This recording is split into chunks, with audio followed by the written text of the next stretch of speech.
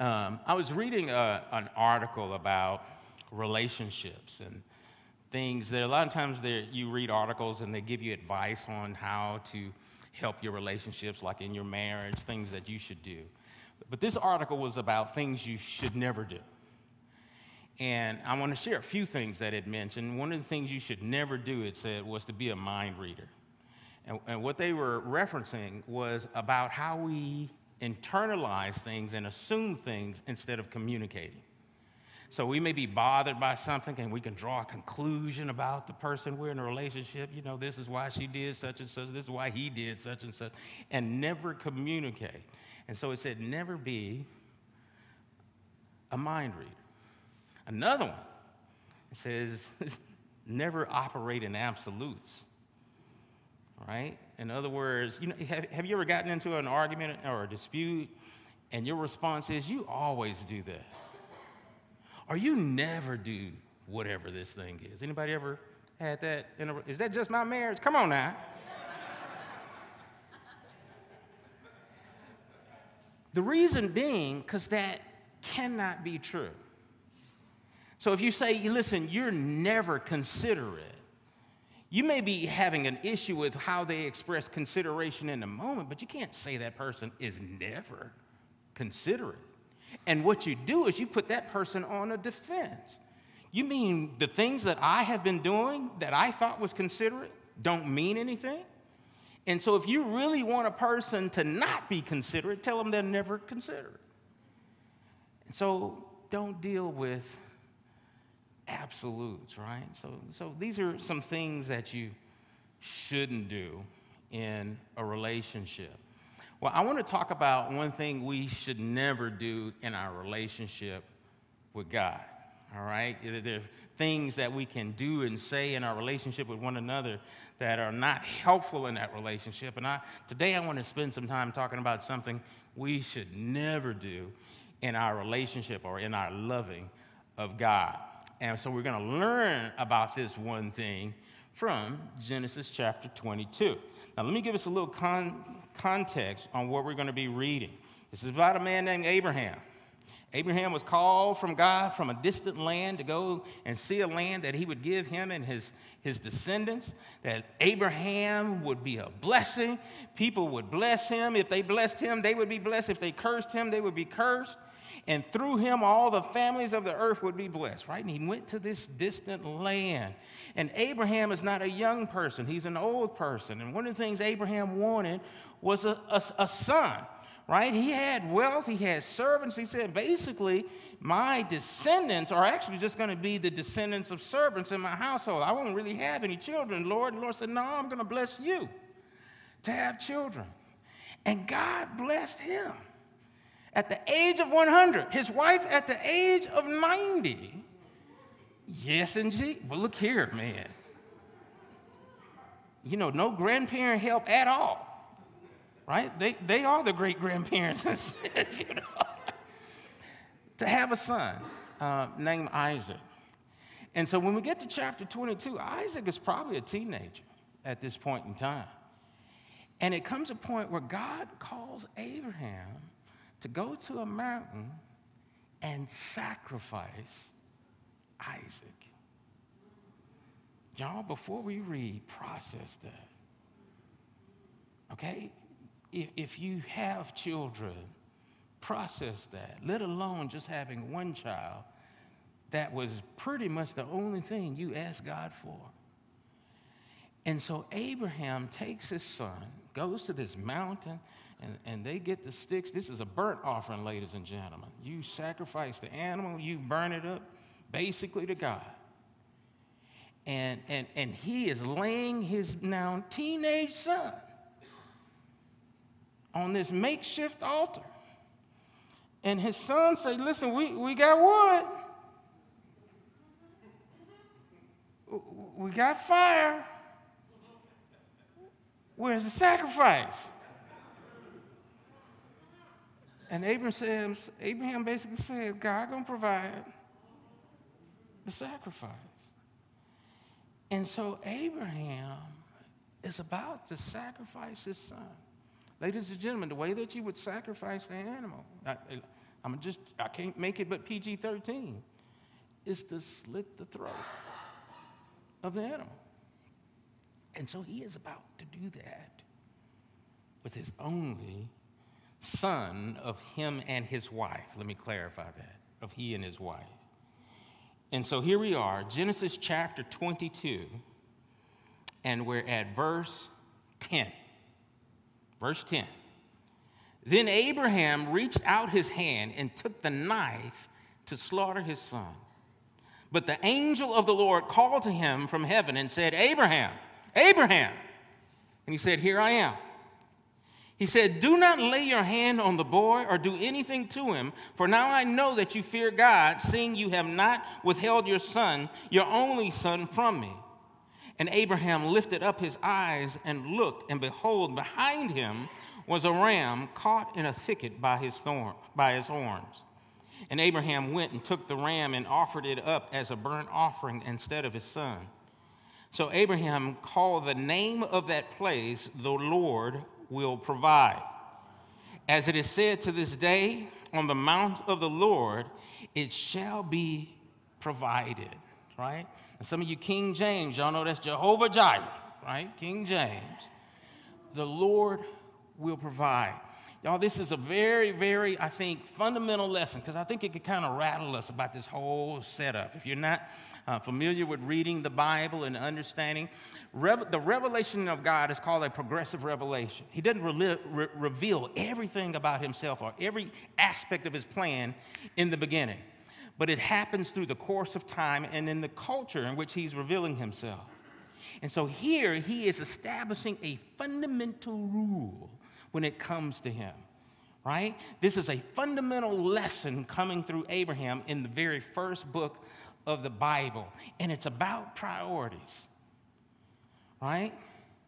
Abraham was being tested in the sense of who takes priority. Is it Isaac or is it God, right? Is it the thing that you hold most precious on earth, or is God the most precious thing to you? And so he is in this position where his actions have to give the answer. And I want us to kind of put ourselves, at least relate as much as possible to this context. Because it's easy to say, I love God. It's easy to say, you know, whatever God calls me to do, I will do it. But when you're in a situation where faith is in conflict with everything you hold dear, sometimes it feels too expensive to obey God, right? That it can cost too much. Right? In the New Testament, there's an example of that. There was an encounter that a person had with Jesus. This is in Luke chapter 19, and it's often titled The Rich Young Ruler. And this was a young person who had great wealth, who was a very religious person. People would say he was a very faithful person. He came to Jesus. He's coming to the right person and asking, what must I do to inherit eternal life? Right? And Jesus first talks about doing the things of the law. You know, have you done this? And he's like, I've been doing that since I was a child. Listen, I've been very faithful. And Jesus says, listen, if you want to be perfect, this is Matthew chapter 19. Matthew chapter 19, Jesus said to him, if you would be perfect, go sell what you possess and give to the poor, and you will have treasure in heaven, and come follow me. Now, if you know the story, his response was not to go liquidate all of his assets. In that moment, there was an evaluation. An evaluation to say, is the cost worth the benefit? Right? And we all will find ourselves in a place, if you're genuinely trying to live and to give your life to the Lord, where you're going to have circumstances in your life when you're going to be asking yourself, is the cost worth the benefit? Right? I am called to forgive, right? I know I should forgive. But even like Peter, how many times should I forgive? Right? How deep can the hurt be and I'm still called to forgive? Jesus told his disciples to give without expecting to be paid back. Wait a minute, God. This person keeps coming to me, and they always have their hand out. Am I really expected to keep giving? Right? In your marriage, listen, we've been to 3 counselors, Lord. At some point in time, it just needs to go the way that it's going. You want me to just keep holding on and keep fighting? And what you're doing is a cost analysis. Is this the cost worth the benefit? We do this in ministry, right? I know I should serve the Lord, but listen, you know, I'm watching these kids twice a week, and I'm tired. I don't even want to watch my own kids, let alone watch somebody else's kids. Right? We got teachers and facilitators here. You think they want to do children's ministry at church?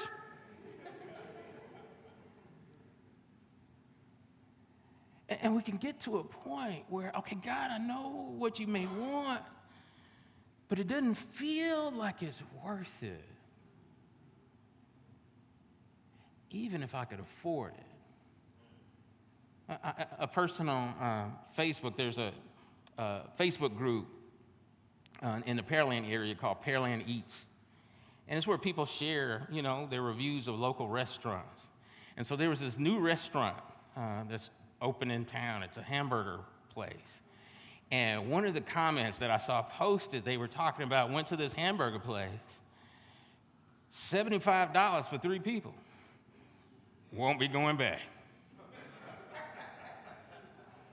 Right? And some of you guys said it. Y'all even, when I said $75 for 3 people, you were like, ooh. Right? That cost. Now, it's not the cost itself, it's what the cost is for, right? Because if I say a new seafood restaurant, $75 for 3 people, you're like, oh, man, that's a great deal. Right? Where is it? But the same price for a different item, that's too expensive. Because you can, even though you could afford it both, one doesn't have the value in your mind as the other. And so when we don't want to do something that God wants us to do, it is not that we can't afford it.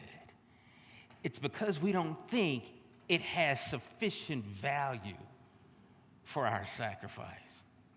Right? When we think about doing things for the God, you know, when I talked about serving, wait a minute, I have to think about my me time.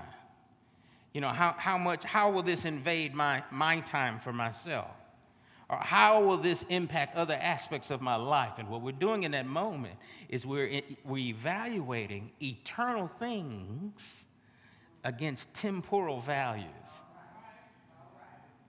And we're reversing what is most important. Well, I have to do this, and so I'll see if I can do that for you, Lord. This is the moment Abraham is dealing with. He has a priority and a value in Isaac. It is basically the only thing when you read Genesis that really Abraham asked for. And now God wants him to sacrifice him. And here's the answer that Abraham gives us to this whole question. What is the one thing we should never do in our loving of God? Here's the one thing you should never do. Hold back.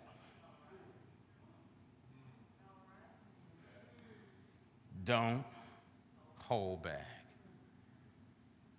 Abraham took that knife, and the messenger of the Lord didn't have to whisper Abraham. He had to say Abraham and repeat it. It was about to happen. It wasn't a mental thing. His actions were saying, God, I'm going to trust you. I'm going to trust you even with the thing that's going to cost me the most in this life. And his actions said it. He didn't stay down at the mountain saying, you know, God, I need you to do something before I go up. That's how many of times we will work. Right, God, if you want to do this, show me how you're going to move this around and make it easy for me. But no, his actions word to trust God and what he understood. Now, y'all, let me give a little disclaimer to somebody that might just turn off the video right now. If you're hearing voices about sacrificing your children, go get some help. That is not God. That is not God, all right? This is given to us as an example. I'm explaining the example. Don't do that.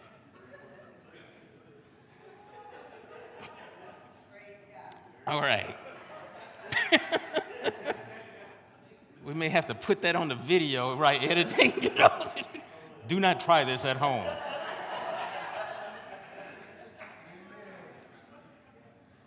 But when you think about the Bible, Deuteronomy chapter 6 is called the Great Shema. You know, hear, O Israel, the Lord our God is one, right? And he says about basically a number one principle, number one command of God is to love him with everything, right? With all your soul, with all your might, with all everything. You don't hold anything back. It's the number one principle of God. He says, you got to put me first. You have to put me first and love me with everything. Right? All of me for all of you, right? That's the song, right? That's what God wants, is total surrender. But what's comfortable for us is partial surrender, right? Because here's what we want to do. We want to give God a partial payment for all the benefits of his divinity. Y'all understand what I mean by a partial payment? Right? Let's say, you know, the rent is due and it's been tight. There's been a lot of other expenses and you owe $1,000, but you send the landlord $700 because it's been tight.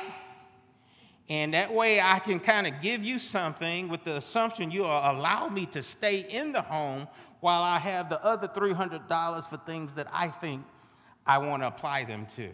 Right? And it's very logical. That makes very sense. However, that's not your lease agreement. The landlord says, here is what you received based on this. You have to pay $1,000 per month. And the benefit is you get to stay in the house. You get to use this property as your own. It doesn't belong to you, but you get to use it as your own. But we'll want to give God partial payments in our faithfulness.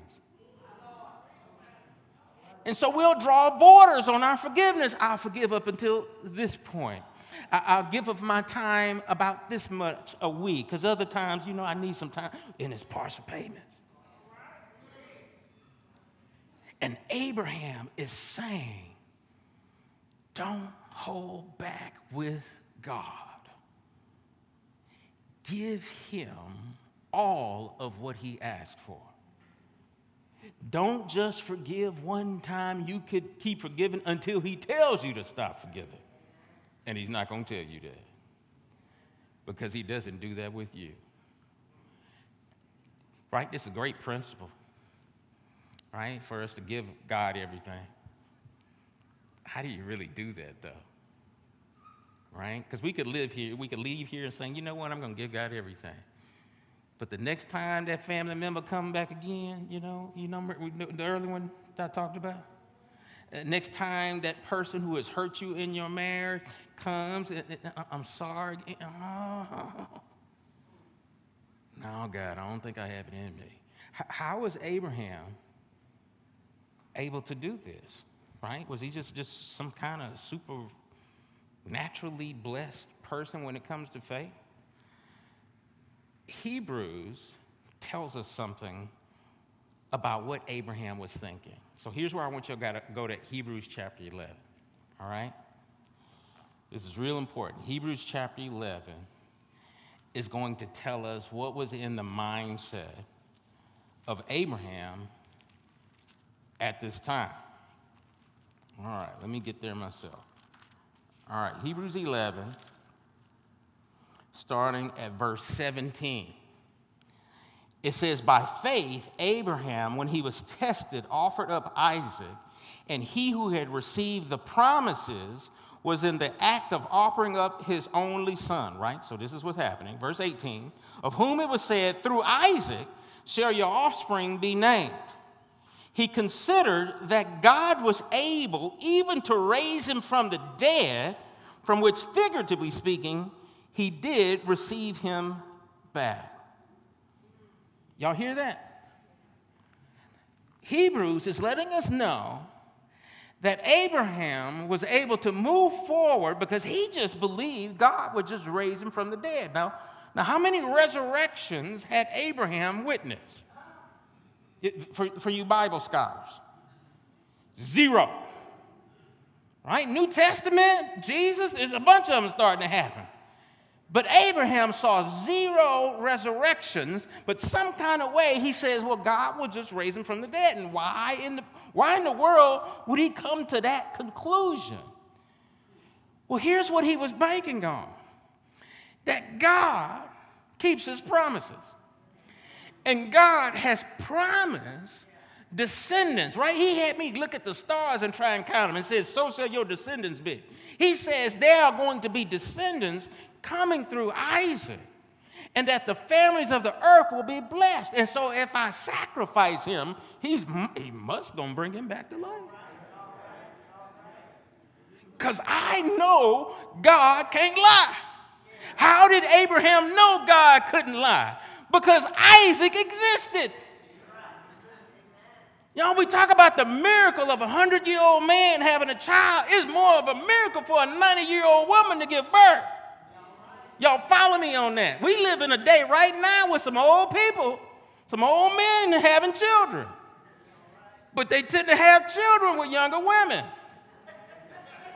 I'm being honest. This is just biology, ladies and gentlemen. Y'all, Sarah was not in menopause. She was in menostop. You understand what I'm saying? There's nothing happening. And miraculously, she conceived a child, went to term, and gave birth. Every day for those 13 years Isaac walked around, he saw God keeps his word. Every day when he asked Isaac to do something, he saw God keeps his word. And so when God says, I want to sacrifice you, want you to sacrifice your son, it would not erase the fact that God keeps his word.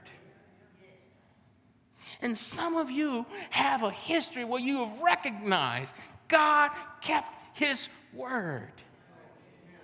And so if God kept his word then, why wouldn't he keep his word now?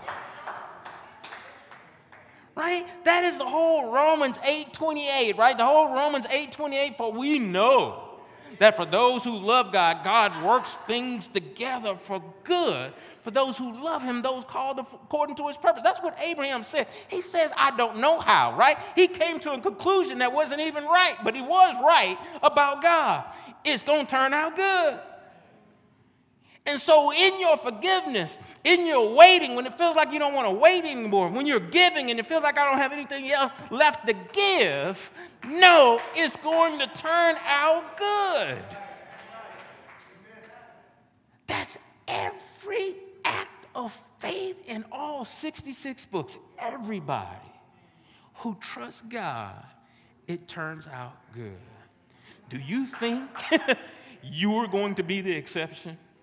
Do you think your circumstance out of all of the millennia in Scripture will be the one time God let somebody down? I know what you're thinking in those moments. In those moments, listen, God, you know, we've kind of crossed the threshold where I needed you to come through. Right? Have you ever felt that way? And let's be honest. Right? Well, you're really looking for this thing to be resolved in a certain way, and it didn't get resolved that way, right? You prayed for somebody, and it didn't come through. That person didn't get healed or whatever. We've all been there. We think, well, he let me down. How is this working together for good? And here's what you got to understand. You know, some of you guys know I have a second job. I deal with student loans, federal student aid. And so, like, there's borrowers who attended schools who made promises that they couldn't keep. And so they're paying loans to schools for debt for schools they attended that may not have been accredited. right? And so they can't even get the benefit of their education even though they have the loans. And so there's a thing called borrower defense. And you can file for borrower defense, and that case is investigated, and the loans connected with that education can be discharged, right? All of them. And so people will call and say, I received a letter that my loans are going to be discharged. But at the same time, I got this call from my servicer telling me payments about to start, right? And matter of fact, I'm getting this discharge, and I paid money, and I thought I was going to get a refund. So what's happening? I said, well, listen, let me look at your case, and I'll pull up the information. And I will look, and I will say, your case is still open. And they're like, oh, okay, what good is that? I thought my loans were going to be discharged. I say they will be discharged. Right? Matter of fact, if you look at your account, some of the loans have already dropped off. Well, when will the other ones drop off? Or will I get my refund? I said, your case is still open. Here's what I'm trying to get at. When you've crossed that threshold where you thought God couldn't work things together, what you need to understand is he's still working. Y'all follow me? The case is still open. And you don't have to worry about the loans coming into repayment if you got the promise from the Department of Education that the loans are going to be discharged. God said in Romans 8:28, I work all things. All your hurt, all your sacrifice, all of your waiting, all of your giving, all of your praying, I work all of it. What about his evil? What about her bad statements and hurting my feelings? What about all the times they took advantage? I work it all together for good. For those who love me, those called according to my purpose. And so Abraham, having no experience of resurrection, moved forward, trusting that a resurrection would happen. Ladies and gentlemen, we have an advantage over Abraham. We know of a resurrection. And so we have even more reason to trust God. Abraham renamed a place God provides. Some of us need to rename some circumstances.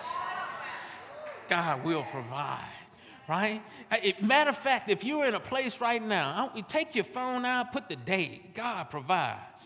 And make it an annual reminder, right? Set it up as a repeating event on your phone so that you can be reminded. If you see August 2024, you might be going through another thing. Instead of a birthday showing up, God will provide.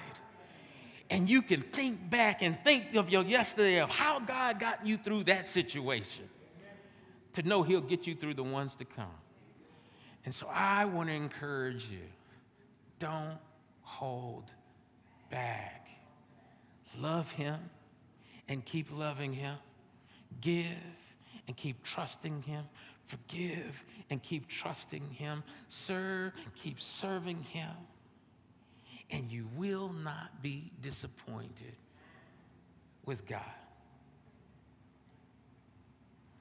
Heavenly Father, I thank you so much for the blessing of your word.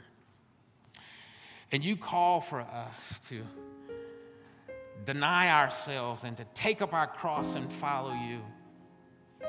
That in your word, Jesus, you told disciples that the person who wishes to save their life will lose it, but the person who loses their life for my sake will save it. And so we don't want I Surrender All to be a song that we sing occasionally, but for it to be the actions of our day-to-day lives. That we're going to trust you and that we will rearrange our lives around you, that you are our priority. And how you would have us to move in this world is what we put our energy, our time, and our resources to. And God, I know you can't do anything but bless. We cannot outgive you. And so you always bless abundantly when we trust you. David did not say in the 23rd Psalm, there's something in my cup. He didn't say that my cup is filled adequately, that my cup is filled sufficiently. He said my cup overflows. And so you always bless far more than what we give. You said those who give, it will be given to them of good measure, pressed down, shaken together, overflowing, poured into their lap. And so I can't outgive you, God. So let me give you what I have. That we are to be not partial sacrifices, but living sacrifices. And so, God, I want to thank you. I want to thank you, Lord, that first of all, what you call us to do is not something you didn't do yourself. Abraham was stopped from sacrificing his son, but you didn't stop when it came to yours. That you call for us to sacrifice tenfold things for an eternal God. But you sacrificed your only begotten Son for us. That tenfold people could know eternal joy. And so I'm praying, God, that everybody in the sound of my voice today and beyond will trust you, would surrender their lives to you for your glory and our good. God, I thank you. And it's in Jesus' name I pray. Amen. Amen. Listen,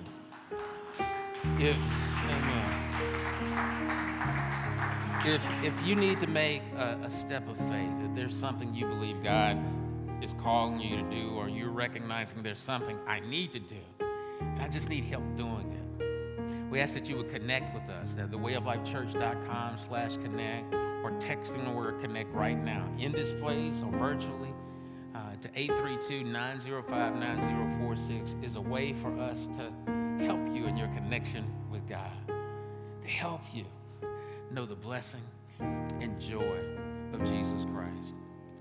Y'all, he gave it all. There was no partial payment when it came to our salvation. So let's do the same. Let's give him full payment. Let's give him our whole selves. You won't be disappointed. I want to thank you for tuning in today. Those of you who are here virtually, thank you those of you who are here personally. Listen, please don't let what you understand and amen today stay in this place. All right? Be prayerful about how God wants to use his truth in your life. Not just your life, but maybe a life connected to you. Amen?